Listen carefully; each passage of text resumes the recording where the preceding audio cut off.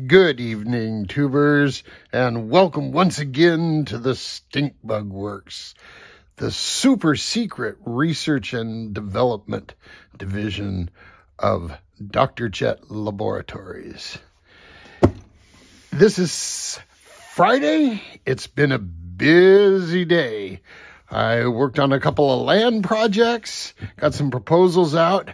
I strung up and set up a couple of guitars, and finally I got to work on the 10-inch challenge.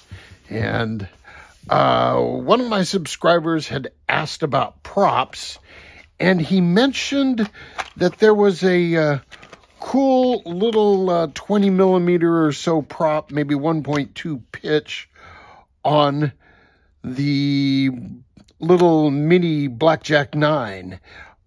I have that same prop right here in my collection of little obscure props, and so that is a possibility I'll be looking into. I'm going to show you some more props I have, and in fact, let's just do that now while I'm talking about it. I've got a bunch of these Grotner ones.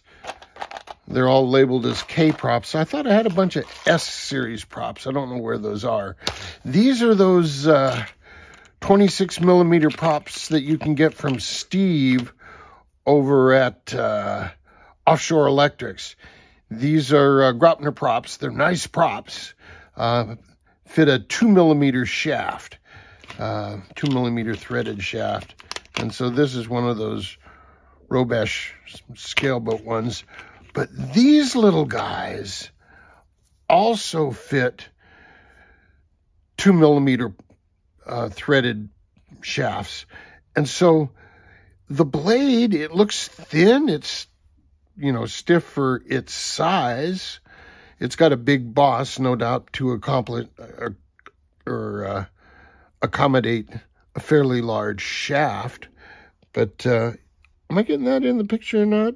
Am I staring off into space instead of looking at what I am? Anyway, you guys all get the idea. You're clever.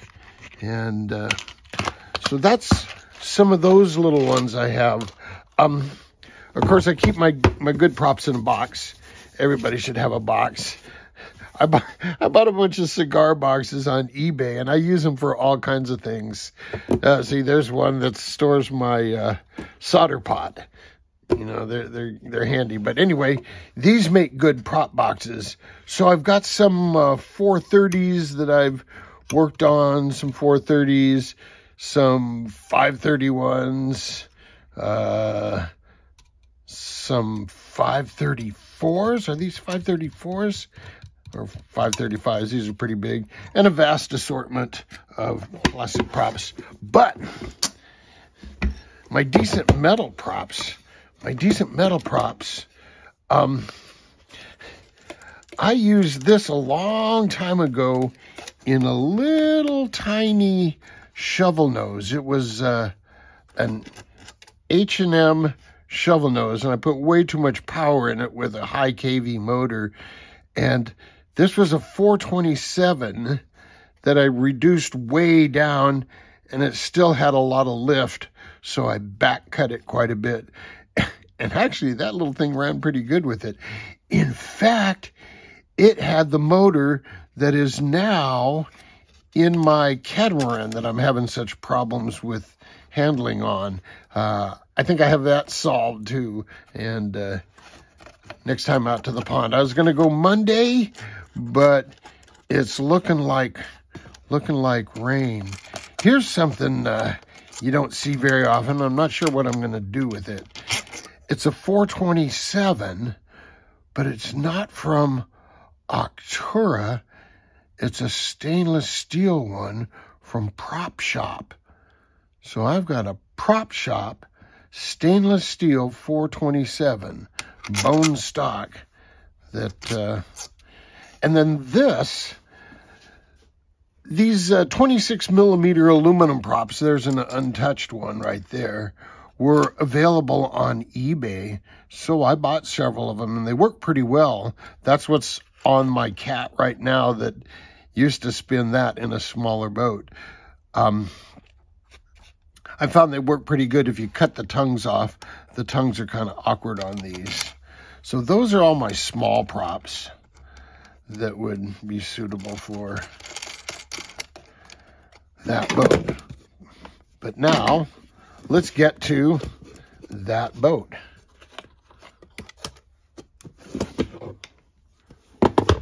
Something's not right.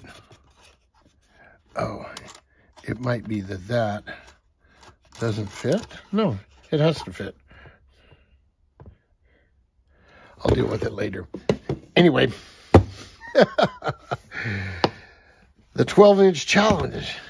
Here it is. Yes, I like to keep these things where they're protected from me dropping the heat gun on them. So here, look, we'll pull out the tub, the sponsons, and the tubes. And let's see what we can throw together.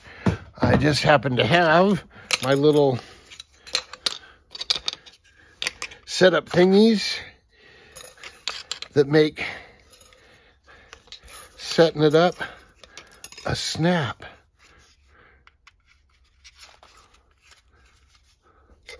Oh yeah, a turn fin. Huh? You like my turn fin?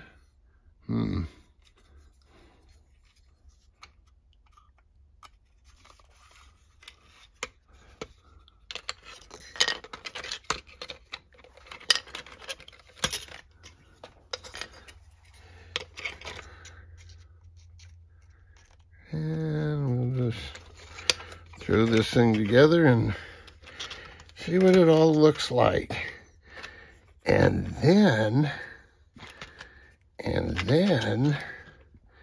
you probably want to know, what does it weigh? Well, I'll tell you what. When we have it all together, I will answer that question, because if you look, you will see that it has a battery and it has a hard to remove hatch. I think it's easier to get this hatch out and then get in here and pop that. But it's got, I think I may put the receiver here for room and balance. 10 amp speed control, according to my calculations, this cut down X427 that's been reshaped to be more like a P-series prop. So it'll have a bit more lift than an X-series prop, but it won't be like, you know, the 17 series. So it'll be like a P-series prop. It's got some rake to it, and I can live with a little bit of lift. Hey, it is a rigger. Riggers don't mind lifting props if you'd set them up for them. So there you go. Now the answer to the question, folks, and realize that I'm going to cut some off the boom tubes, but I'm also going to add a rudder. So it'll be a bit heavier because I've got the pieces of wood with the pivot and the bolt. So yeah, it'll add maybe a gram or two to the all-up weight. But here, boys and girls, is the answer to the question at hand. And I'm going to try to do this to where I can set the fin in the hole. And you can see that that's not correct. There we are. It's 189.43 grams. This thing will be 190, maybe 192 grams. It'll be under 200 grams when it's ready to rock and roll. There you go, folks. It's getting close. I need to make a rudder, do a little more setup business, and it's going to be time to rock and roll. So that's what I did on my Friday. And now I think I'm going to call it a day and spend a while staring at the inside of my eyelids. Jet out. After I finished that video, I thought some of you might want to see some technical details, so here, let me help you out. First thing is, I've got this little tiny, let's see, how can I zoom this in? I've got this little tiny Emax servo. It's a 3.7 gram servo, and you can see it's driving a Sullivan cable that pops through the motor mount and motor mount support right there, and exits.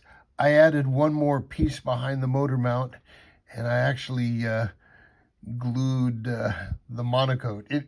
It's covered in monocoat. Yes, clear monocoat. That's my sense of humor. Anyway, so I've filled that exit hole there with polyurethane glue, and then I have a tube here in my rudder bracket that holds the end of this. And what'll happen is I'm going to tin the end of the Sullivan cable, and I have these little tiny micro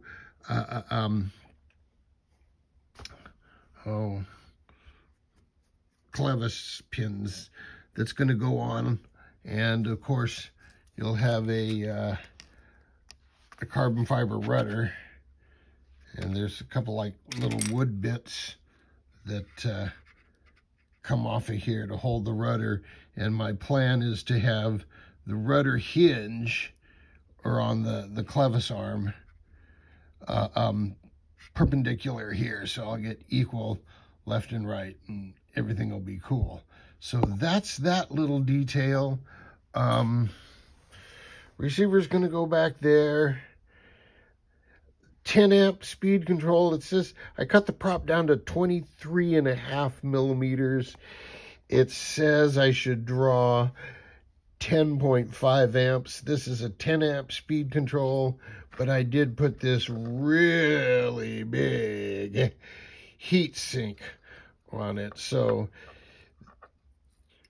that's going to be, you know, comparable to water cooling on a bigger speed control. I mean, that's huge compared to that, so that will be a good heat source. This battery, yes, you saw it, folks. It is, stand by.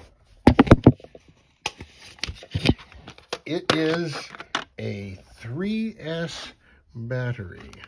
I am going to run this on 3S. Here, let me outzoom. Out and gazoomin'. My battery is 54.8 grams. I am legal. Turn fin. Here, let's zoom back in on Mr. Turn Fin. So I got him on with a couple of bolts, and over here one of the holes is ovaled so I can adjust the tilt, and then of course the holes are evenly spaced so I can move it fore and aft. I've got it as far back as I can get it, just because I think it'll help hook better in the turns. I did, where is it? I did melt a hole through the monocoat. Got a little overzealous with the heat gun, so I put a patch on it. Okay, well, you know, can't be perfect, so it'll just be jetted. So there's not a whole lot more to do to it. I need to seal up the stuffing tube in its little ski there, and I need to build a rudder, and I need to do some wiring.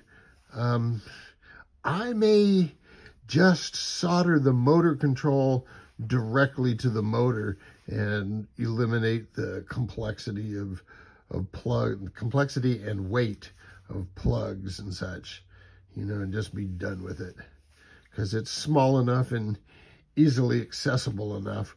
We'll see what happens.